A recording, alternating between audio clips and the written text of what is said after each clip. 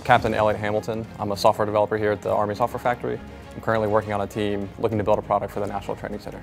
So right now my team is in the research phase of our project. We're going out to the National Training Center in a couple weeks to observe some of the exercises that they're doing, particularly to observe what the observer controller trainers are doing to help prepare the rotational training unit for deployment. I was actually placed on the National Training Center team because I have some context there. I did my platoon leader time out at Fort Irwin, so I was an OPFOR platoon leader and experienced some of the pains that we're hearing some of the soldiers tell us about when we go out there and interview them. So I'm really passionate about delivering something to a unit where I'm from, the unit that I started in.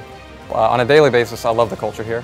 My team is awesome. Getting to work with those industry experts is a really cool opportunity. They're great people.